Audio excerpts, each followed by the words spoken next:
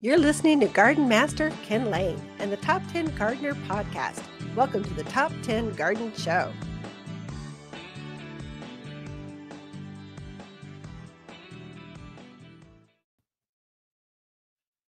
And back in the studio is Lisa Waters Lain. She comes each week with your garden questions. Just what are people asking, commenting, coming in for? What are people talking about around the town about their gardens? So welcome back to the studio, Lisa. Thank you. Yeah. So your holidays going okay? Very good. So Christmas done and gone. I've even got it packed up and put away Boy, already. you're fast. I'm telling you, Christmas Eve, she's ready to just almost go. Well, we had it up early this year. We did not. We did. Yeah, we did. So anyways, I was ready to pack it away and it felt good. I'm proud of you. You didn't throw the poinsettias out the front door. You kept them for they're so beautiful. They were gorgeous. They're stunning. She brought in some new varieties, some new colors. You know, we own a garden center. We can have the latest, greatest, newest thing.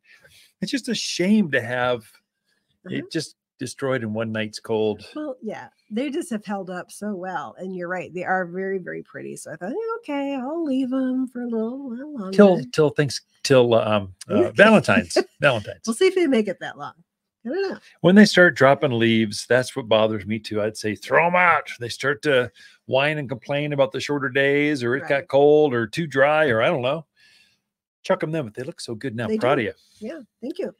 What are people talking about? What's going on here that we're in between the holidays, right? And we're still drinking eggnog, and they're still gardening, or gardeners are always thinking gardening for some reason.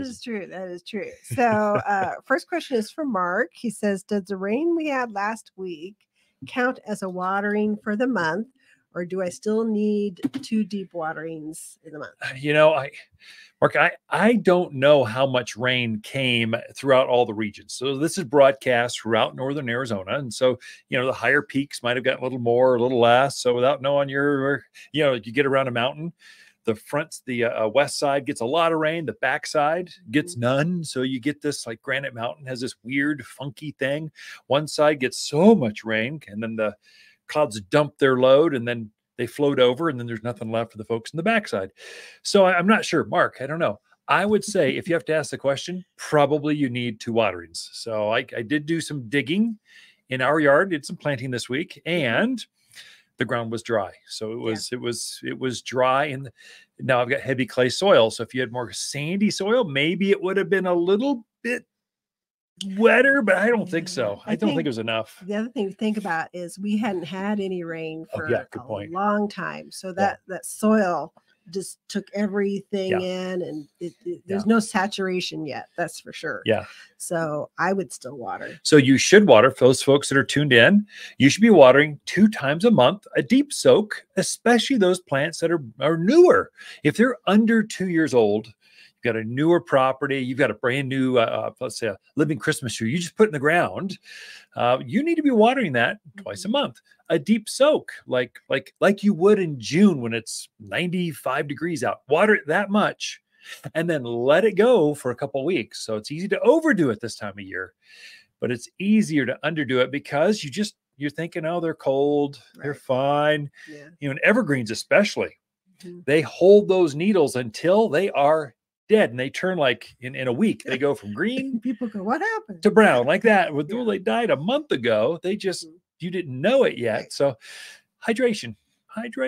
If you're thirsty, it probably is too. And if you have to ask the question, go ahead. I would say a deep snow, like 6 inches or more, that's enough moisture.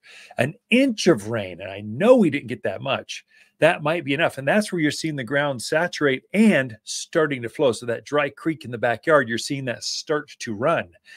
We didn't see that because the ground was dry. It absorbed every drop of rain. So it did take the edge off the forest, that kind of stuff. So it's good. Yeah. It's not bad. Any rain is good. Yep. I would also say, if you really want to know, go out with a piece of rebar. Well, there you go. A long screwdriver. Go poke around in that soil, and that'll help you too. So you poke around, and if you can get the, let's say your biggest flathead screwdriver in your toolbox, I mean, not a skinny one, a fat, chubby one, or a small piece of rebar. If you can get that in the ground, it's moist. If you got like, oh my gosh, I can't get that in the ground, it's dry. So that's the secret. Yeah. Okay. Next question is from Cheryl. She has a large peony in a pot. She wants to know if she can trim it back now. And if yes, do you cut it back down to the soil or do you leave some good of the question. sprouts there? That's a good question. This is not just for containers. It's for any peony in the ground, in the garden, raised beds, wherever. So they've grown up. So you've got English peonies are good, knee high or taller. Your Ito peonies are hip high. They're up to, they're much bigger. And they're both treated the same way. So you're going to cut that back down to the ground and just as close as you can without nicking the eyelets that might be coming up. I haven't checked ours. So I still have ours up. It's on my to-do list. I'll get there eventually. There's no rush. Right. So I'd say by the end of February, you should be cutting back your perennials, including the peonies. So you're cutting those back to, I don't know, an inch or two to the ground, something like that.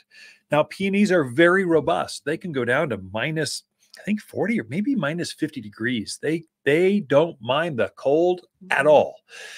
And you'll find them start to emerge from the garden, from the soil, from that container about, sometime after January. So February, sometime you'll start to see, eyelets are coming up. So gardeners go, spring's coming. Oh, I can't wait for that flower in April and May. So I'd say take your time, cut it back as close as you can and watch for, are there eyelets coming out yet? And I don't know yet. But if you do, don't nick those because this spring's growth. But if not, just cut it back. Doesn't matter. It's not going to hurt it to have it up. Not going to hurt it to have it back. They just don't care. But they don't want it, all that extra brown growth. They want last year's growth shading this year's new spring growth. They want the sunshine. So probably if you start to cut it back, the ground will warm up and you'll start to see that growth happen a little sooner. And water. Good question. Yeah. Oh, and water your peonies. Don't let them go dry. Yeah. All right. I think we got time for one more.